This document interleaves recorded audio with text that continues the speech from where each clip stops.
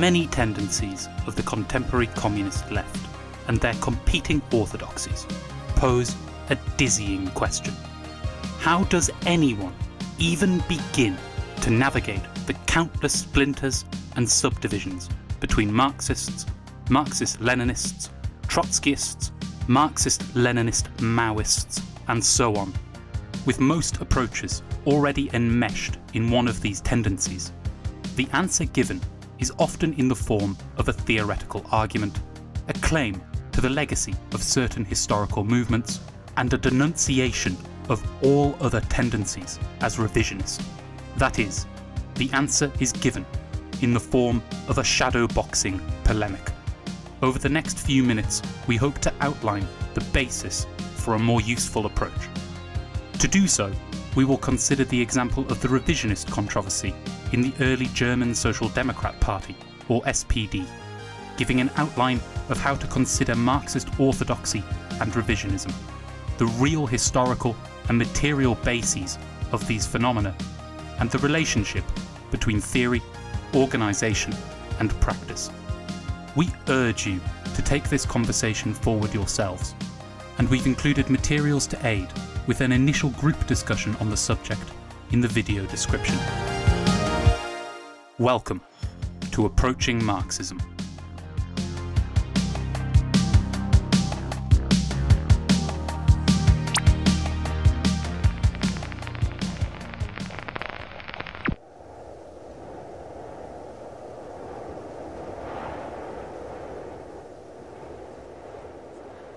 As David McClellan discusses in Marxism After Marx, the origins of the revisionist controversy in the SPD can be seen as early as the Erfurt programme of 1891, the result of the First Party Congress following the repeal of the anti-socialist legislation of 1878 to 1890. The theoretical component of this platform, attributed to Karl Kautsky, committed the party to upholding a Marxist orthodoxy based on Marx's critique of political economy and the need for revolutionary change. However, its practical content, attributed to Edward Bernstein, was entirely concerned with reformist demands for universal suffrage, freedom of expression, and a progressive income tax. Following Engels's death in August 1895, the tension between these positions burst into the open. Bernstein putting forward a sustained assault upon Marxist orthodoxy in numerous articles and books. Through these pieces, he argued against swathes of Marx's work, most importantly, Marx's theory that capitalist accumulation leads inexorably toward a greater polarization of classes, concentration of capital into monopolies, and breakdown. Though he did not respond until 1898, and even approved of some of Bernstein's approach, Kautsky eventually took up the defence of Marx, backed by the SPD's party chair, August Bebel. As McClellan explains, the essential crux of these debates was a fundamental disagreement over reform and revolution. By arguing against Marx's theory of class polarisation and breakdown, Bernstein was asserting an evolutionary or reformist road to socialism. Practically, this meant pursuing alliances with Germany's bourgeois political parties to exert pressure for reform, leaving class struggle and revolution behind. In defending these theories and the SPD's Marxist orthodoxy against Bernstein, Kautsky was asserting the need for revolutionary change. As such, revisionism was an attempt to argue for a reformist approach by means of correcting Marx. The SPD's orthodoxy positioned itself in defence of Marx's revolutionary politics, the inevitability of capitalism's collapse, leaving the party with the option of revolution or the common ruin of all classes. The resulting controversy lasted until the 1903 Dresden Congress, with Bernstein and the revisionists unsparingly denounced. It established revisionism as a category of opportunism in Marxist thought, a way of perverting communist politics from within, and illustrated the need for a revolutionary orthodoxy to combat it. Orthodoxy and revisionism thus emerge as dialectically entwined.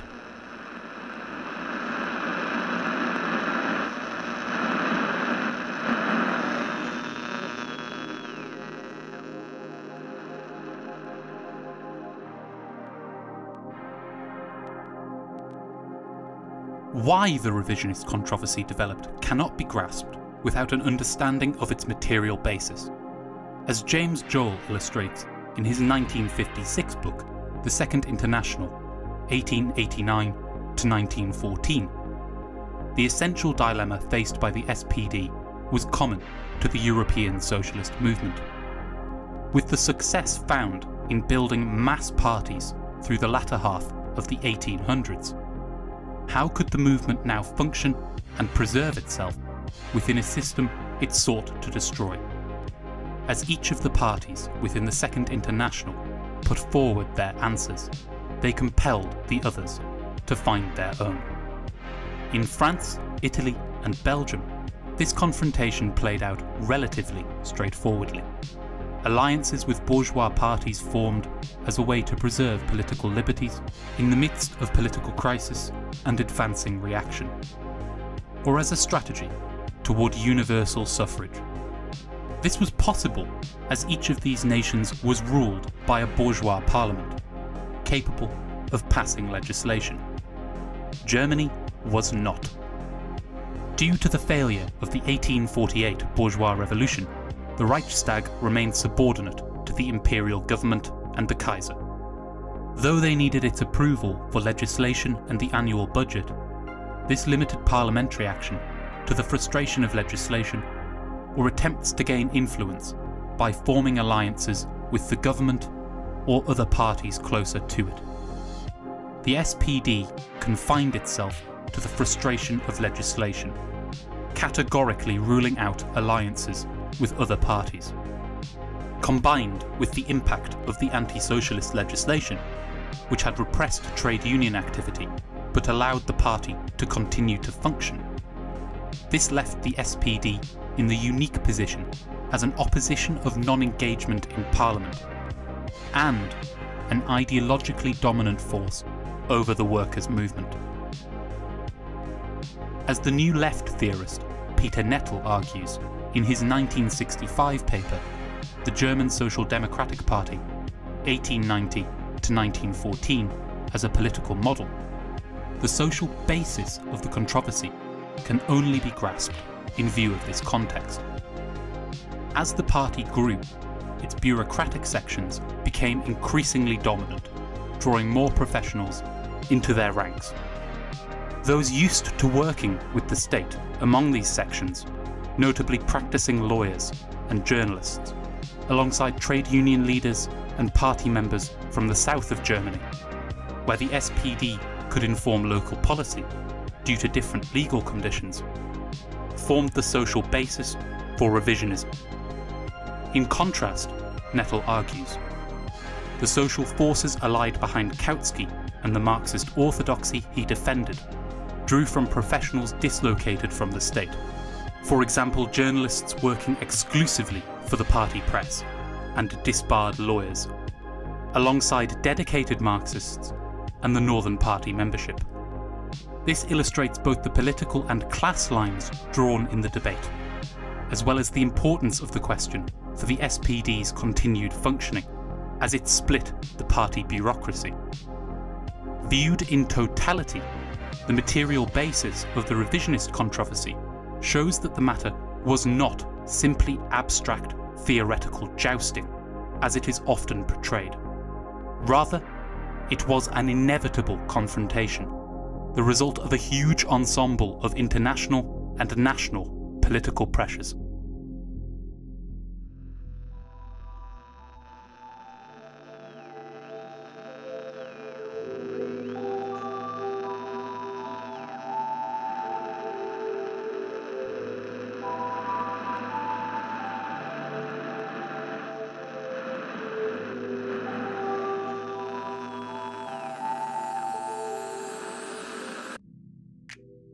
The Austrian Marxist Otto Bauer once described revisionism as the counterpart of vulgar Marxism, denouncing it alongside the SPD's orthodoxy in the same breath.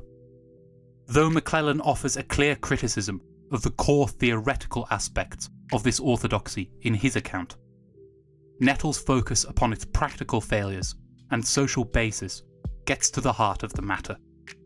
If the revisionist controversy was, in part, given life by the disconnect between theory and practice in the Erfurt programme, then it must also be stated that it did not resolve this question whatsoever. Having rejected parliamentary participation, the party made no sustained efforts to develop a new, revolutionary practice, instead consoling itself with a view that the collapse of capitalism would lead it to an axiomatic victory. Quite the opposite occurred. Capitalism incorporated the SPD. The basis for this rests in a split among supporters of Kautsky's position within the party's bureaucracy, between those professionals who earnestly believed in a revolutionary position and those who believed bourgeois society had cast them out. This latter section could be brought over to the assistance of the bourgeoisie by admittance to its society. With freedom of expression curtailed within the SPD through the early 1910s, and the party coming out in support of the First World War at its outbreak in 1914, the revolutionary sections of the party began to reconsider the SPD's orthodoxy and its problems in earnest. The clearest criticism came from Rosa Luxemburg, who took aim at the party's inability to relate theory to action as the basis of its failure. Through various texts, she argued that the independent action of the masses could rejuvenate Marxist organisation. Though often dismissed as anarchism, by contrasting Luxemburg's positions with those of Lenin, Nettle argues that her emphasis was primarily a result of her conditions. Lenin faced the conspiratorial conditions forced upon the Russian left by Tsarism, which necessitated an emphasis on organisation as a prerequisite to action. Luxemburg faced a reality of organisational inertia, explaining her emphasis on the action of the masses. Though Nettle's binary presentation of the relation between action and organisation is undoubtedly reductive, it is enough to illustrate the crux of the matter. For the SPD, however, Luxemburg's critique came too late. With the split among its ranks consummated by the outbreak of war, and the collapse conditions Kautsky had anticipated, the SPD became a bulwark of the bourgeois state, overseeing the suppression of the German Revolution of 1918. A party which had prided itself upon the formal defence of revolution, organised the slaughter of those who dared to attempt it.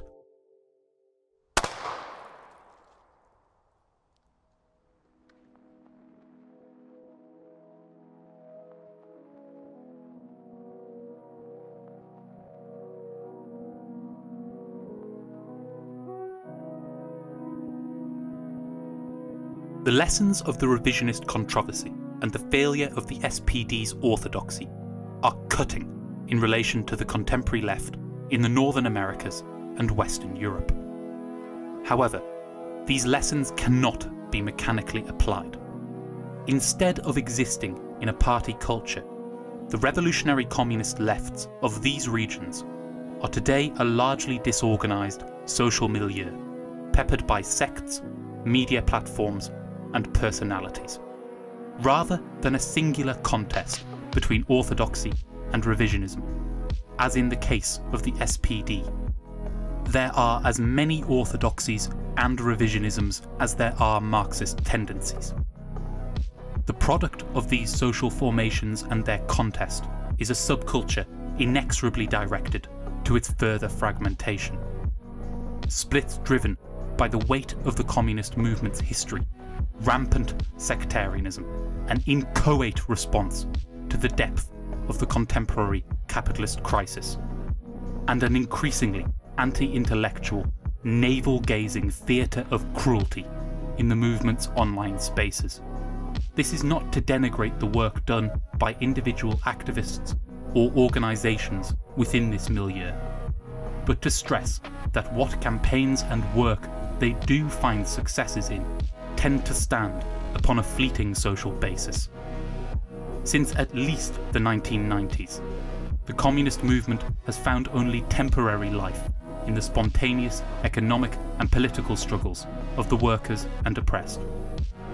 Outside of this, it withers, its social reproduction dependent upon the theoretical contest of an inward-looking culture, limp orthodoxies, and marginal sections of society. That theory is often held apart from practice is illustrated by this process. Given in blunt examples, it is striking that the COVID-19 pandemic, the war in Ukraine, and the economic and environmental crises racking the working class's conditions of life have all failed to produce lasting strategic adaptations among communists in Britain, our own context, despite the bitter fissures they have formed. To move beyond this requires much more than a theoretical struggle against revisionism, though it must contain this. As the example of the SPD shows, an orthodoxy dislocated from action is one distant from the revolutionary core of Marxist thought, however much it may formally defend what is revolutionary in Marx's economic and philosophical work. Lenin and Luxemburg's creative approaches to the relation between organisation and action hold the kernel for any antidote to this malaise. To the communist, the proletarian and oppressed form the subject of any serious revolutionary movement. It is the task of a revolutionary orthodoxy to find the right organisational and political tools for them to liberate themselves through constant contact with their real struggles, evaluating its role realistically by its relationship to vast swathes of society. This is the real substance of Marxist theory and organisation. Whilst this task is vast, we hope that this discussion has highlighted the core of an approach toward it. Now, it's over to you.